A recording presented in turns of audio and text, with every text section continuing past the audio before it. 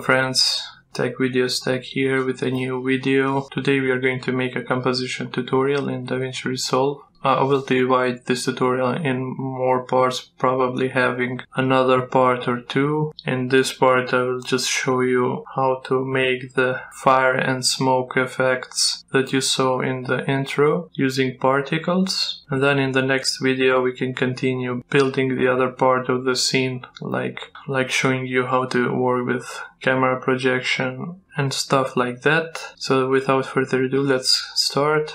I'm in a new DaVinci Resolve project. First of all, as usual, as always, I create a new fusion composition. Right click, new fusion composition. Let me write here composition. And I will make a duration of 25 seconds. Drag the composition to the timeline. Now we are ready to move to the fusion tab. As always, I do arrangements. I have already set it to snap to the grid. We will start with the first fire effect, which is the effect on the right of the scene, on the right of the house. As always with the particles, we start with the particle emitter. Control space P emitter. And after the emitter, we always need to have a particle renderer, so I will just go ahead and add control space P render. Now we can move forward. Let me edit the settings of this particle. So we can start with a particle emitter. We will have a number of 1.0, so that would be the number of particles generated. The number of variants, we'll set it to 0.1. Always the variance gives a randomness to any particle property. And the lifespan will be 100, but very important is to change the lifespan variance, because it will allow us to have a more realistic effect of the fire, because the lifespan is how long the one particle lives in the scene. So we don't want them to live on equal times, but lifetime in the scene would be good if it's random. Some of them die first and some later, so that is why the lifespan variance is very important. I will put a lifespan of 50. Let me see what we have already here. Zoom in. Now we have the particles here, but if we want the particles to start moving, then we have to change the velocity settings. We'll start with velocity of 0.2, but to see this in action, let me just add a Merge 3D node, because we are working in 3D scene. Then I will add a Render 3D node and connect this to media out. Now to be able to see this, to see the particles, I will go to the style tab and just change it to blob. And you see now we have particles moving. Let me come back and work with the properties in this section in the controls tab. Now if I want to change the angle of movement of the particles, I will change it here. I will put 90 for the angle, because I want the particles to move up. Then also the angle doesn't have to be linear. We want the particles to move upwards, but in different positions. I mean, the angle will variate. I'll put 40 here. As you can see, they are spread. The particles started to spread out. This looks much better, and we can change the angle Z or Z. I will put it 44. So this is the angle in the Z space, because we are working in 3D space. We want the particles to move, to have different positions in the Z space as well. And also, of course, I will change the angle Z variance. I'll put the value of 21 here. We don't have to do. No. We will leave the rotation and the spin the same. We can move to the style tab again. Now, because we want to have some particles that simulate the smoke and the fire, we cannot use the blob, but we want to use a fast noise node. So to be able to do that, we will first change the style to bitmap. And as you can see, you get a yellow triangle here, which means that we can connect a picture or anything else. We will use a fast noise here. So control space, search for fast noise. Let me see the fast noise on the left screen. Now we will need to edit the settings for the fast noise. We will just change the seed rate here. The seed rate, when we make it bigger than 0, it means that the fast noise will start to animate. Just check it now. See, now it's moving, but we also need to go to the settings. We also need to go to the image section, because the fast noise is very big. We want it to be very small, because it will be linked to the particles, and each particle has a fast noise connected to it. So this is very big. We want to make it as smaller as possible. I will go with 60. As you can see, it doesn't allow me to do that, but I need to uncheck the auto resolution option. Then I will go with 60 and 60. We'll make it a small square, and then I will need to go to the color tab.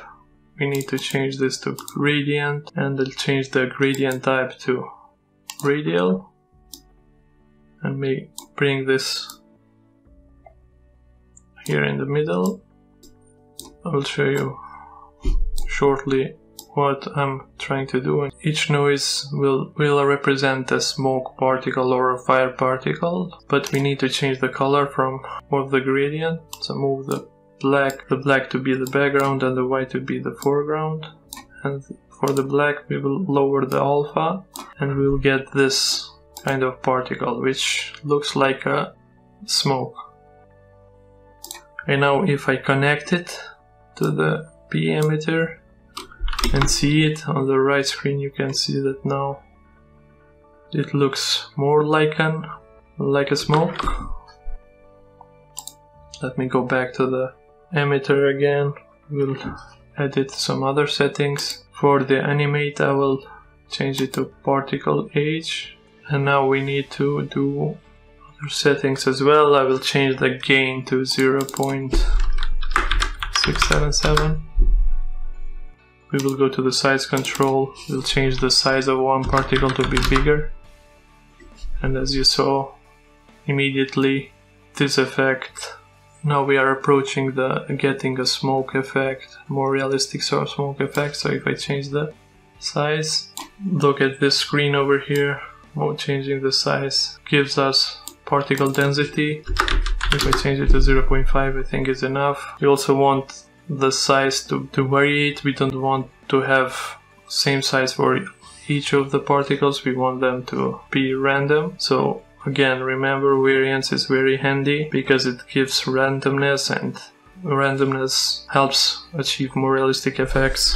I'll put here 0.1102, and I will change size to velocity to minus 0.062. Now we need to change the size over life, so they will start with a smaller size and then it will go bigger as they move on. Now if I play this, you see that we are getting a good effect. And the fade control means that so when the particles are born, they won't just pop up, but they will fade in and fade out. So let me play this and you can see what I mean by that. As you can see now, they are popping in, but when I change the fading in, we don't see them fading in anymore. Maybe put this to 0.061, or let's get a bigger number there, 0.07. We also would like to change the fading out, so when the particles die, they will just not pop out immediately, but we will give it a fade out effect, so like they fade out in the space. I will give this a value of 0.772. And now the most important thing, but let me first move this a little bit down so that you can see it better on the right screen. Now the most important thing, the next thing we want to achieve is to get a fire effect. Right now we can say that we have a smoke, but for this particular example we want fire. So we will open the color controls and go to the color overlay controls and change that to. Now this is very important. As you can see, everything is connected to the life of the particle, so we want to change the color of the particle as they move up. So we will start with the orange value. Let me make this the black one first. As you can see, as the particle go to the end of their life, they start to turn black. Now we get a black smoke. Next we will need to add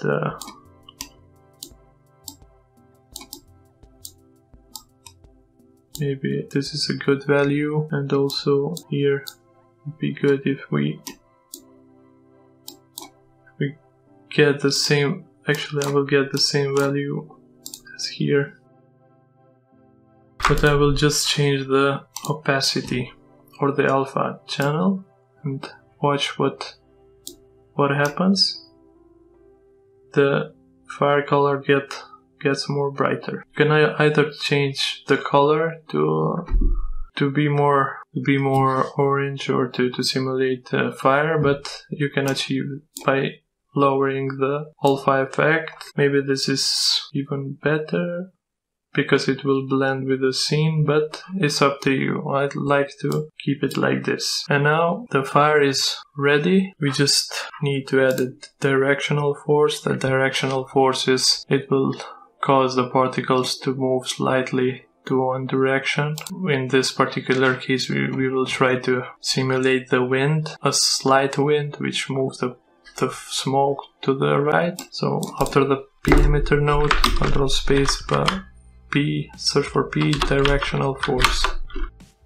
And the values for this directional force will be the strength minus 0.031, minus 199.5, and yeah.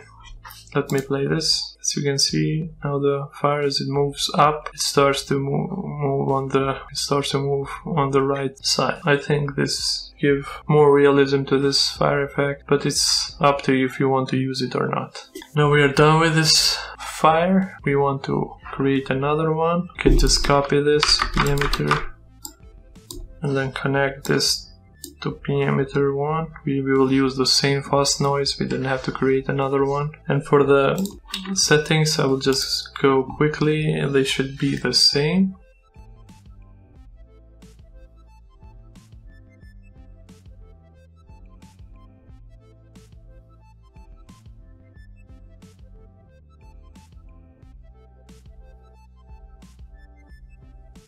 And this one will also have a P directional force. We will use the same directional force, but we need to copy it and paste it.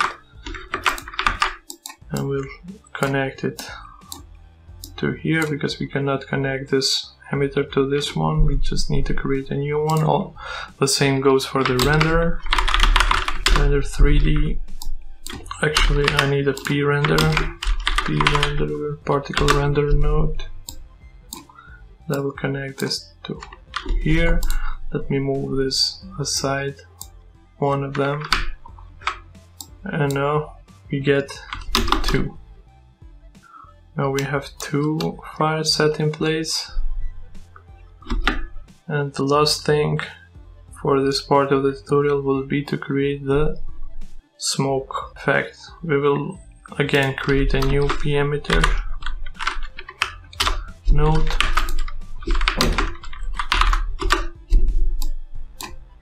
Connect this to the. So let me copy this and paste it. Connect this here. You need the particle renderer for this type as well. Let me move it here. I will connect it to the merge. But now we need to play with the settings. And the settings for this particle emitter will be as follows.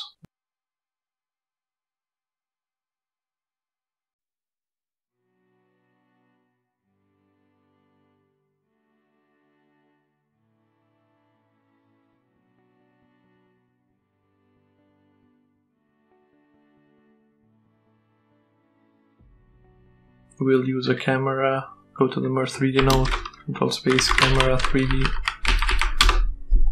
Let's move this up and move the camera backwards a little bit. Now we have the emitter here. We would like that to go closer to the camera, but move it down. So if we play the animation, then the smoke will start popping out in front of the camera as soon as it reaches out. As you can see now, the smoke is appearing. Let me change the colors a little bit more, maybe like so.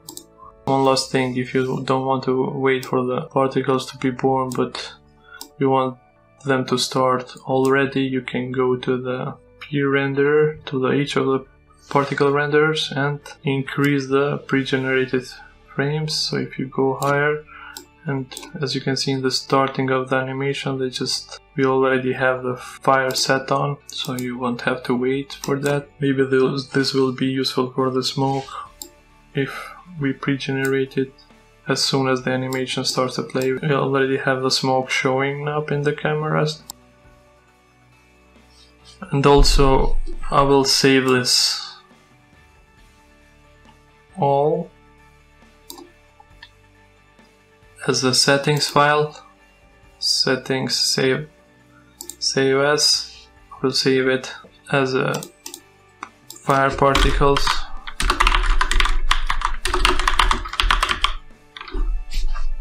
So if you feel lazy to recreate this, or if you don't get the same result, you can just download it from my webpage, which is techvideostack.com. I will provide you with a link in the description below.